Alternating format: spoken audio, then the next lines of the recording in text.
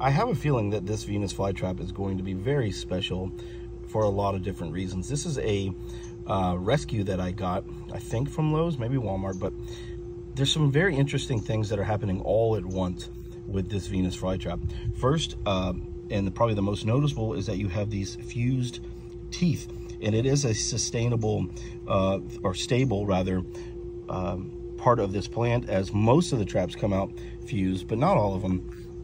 But then what's also cool is that you have this very deep red hue that comes out, and then on top of that, the plant has this red on the outside, and if that wasn't enough, it seems to have some variegation in how it puts out that red coloration.